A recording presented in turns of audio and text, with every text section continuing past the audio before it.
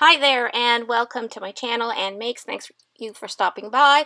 I went to Michael's last Saturday and I used a 25% off coupon for everything regular price and on sale, but not for clearance items.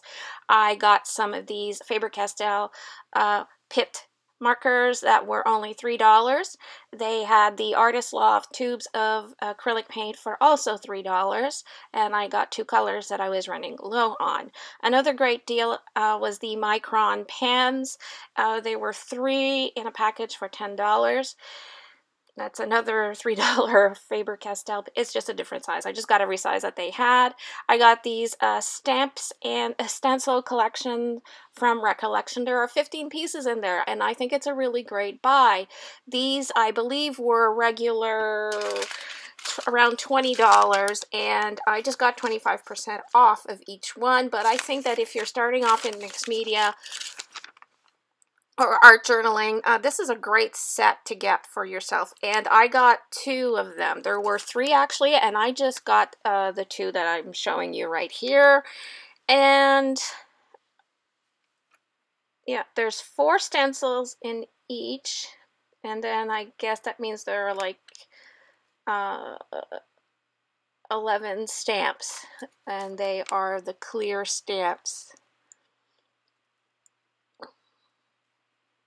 Yeah, these are actually $16.49 each, or they come out to $16.49. Yeah, they're like $22 Canadian. Mine is a 25%, so they're $16. This was regular price. It was a little bit pricey at $34.99, but I used 25% off for the mod melter. I really wanted to get it, so that's why I got it. Then these are a bunch of little charms that I picked up that were on clearance, and some jewelry findings. I like to use these in different ways in a lot of my arts and crafts. These are little tassels on hair bands, like small style hair bands. I'll probably use those in a crafty way though. This was in the as is area, so the brads are missing. Most of the brads are missing, but it was only $3.50 for the whole package. These were also in the clearance. They are for those snap albums, and I did buy a snap album in the clearance bin a long time ago, so now I actually have the inserts for it, and each package was $2.99. And you have the refill pages for the calendar, the notes, and the like binder separators. This is a little notebook. I really like the feathers on it. It's meant to be colored. It was 70% off in the clearance bin, and they also had, by Recollections, in the clearance bin, 2 of these 18-month agendas that you can color and decorate to your liking, and they are undated, so these can be used at any time. I really think that this is a really fun thing to do. I do plan all the time.